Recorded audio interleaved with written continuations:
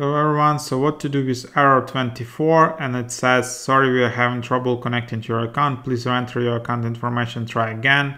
So this means there was a problem connecting to your account prior to playing the video.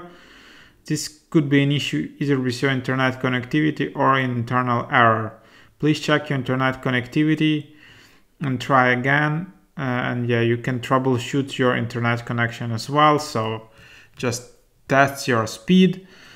Move closer to Wi-Fi router, test maybe another Wi-Fi connection, just try to connect directly with cable to your router, try to elevate router off the floor, just like also test different other networks, your neighbor's network, just try cellular network and try Disney Plus on that network if it works.